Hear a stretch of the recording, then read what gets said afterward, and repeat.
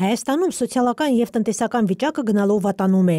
սակայն երկրի վարչապետը հանուն սեփական իշխանությունը պահելու շարունակում է ստով ու խաբեությամբ կերակրել սեփական ժողովրդին, թե ամեն ինչ լավ է։ Նիկոլ Փաշինյանը իր հերթական գրառման մեջ ապրիլի տնտեսական ակտիվության ցուցանիշը համեմատելով նախորդ տարվա ապրիլի հետ հայտարարեց, որ իր հորինած տնտեսական հեղափոխության համար թափ են հավաքում, գրում է Երևան Today-ը։ Բնական է, որ որևէ բացատրություն, թե ինչպես են թափ հավաքում, երբ նախորդ ամսվա համեմատ անկում է գրանցվում, նա ոչ այն ժամանակ, ոչ էլ մինչ այժմ չի տվել։ Ավելին նա շարունակում է թմբկահարել տվյալներ, որոնց մասին լավ կլիներ, որ լռեր։ Կառավարության վերջին նիստի ժամանակ Նիկոլ Փաշինյանը հայտարարեց Հայաստանի տնտեսության լավ տրամադրություն ունենալու մասին։ Նշենք, որ իշխանապողությունից հետո մեկ տարվա ընթացքում Հայաստանի տնտեսության բոլոր ճյուղերում անկում է արձանագրվել։ Ինչպես 2018 թվականի ապրիլին էր մարտ ամսվա նկատմամբ տնտեսությունը անկում ունեցել, եւ երկիրը ցնցվում էր ամբոխի եւ նրա առաջնորդի հեղափոխական գործողություններից, այնպես էլ այս տարվա ապրիլին է դա տեղի ունենում, երբ այդ նույն առաջնորդը արդեն իշխանության ղեկին է։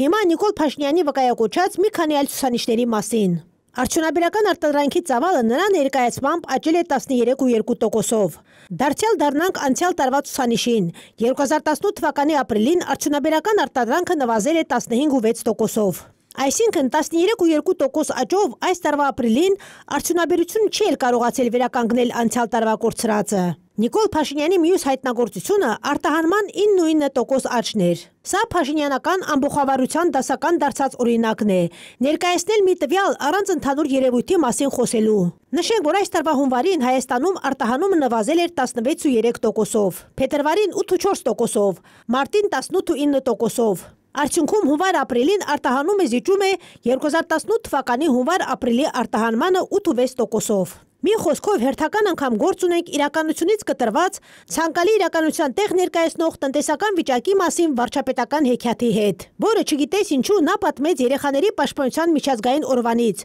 հունիսի 1-ից 2 օր շուտ, կառավարության անդամների համար, գրում է Երևան Today-ը։ Հարկ է նշել, որ իշխանապողությունից հետո Հայաստանում ոչ միական ու դրական փոփոխություններ տեղի չեն ունեցել։ Նոր իշխանությունների կողմից խոստացված տնտեսական աճը մինչ այսօր չի գրանցվել, ծայրահեղ աղքատների ու գործազուրկների թիվն էլ աճել է։ Արագ ընթացքով աճում է նաև վերջին տարիներին արդեն իսկ ահագնացած պետական պարտքը, որն արդեն ռեկորդային չափերի է հասել։ Մեծ թվով աշխատատեղերի կրճատման պատճառով իրենց գոյությունը մի կերպ պահպանող հազարավոր մարդիկ զրկվել են աշխատանքից ու օրվա մի կտոր հացի փող վաստակելու հնարավորությունից, ինչը նրանց դրդում է անվերադարձ լքել երկիրը։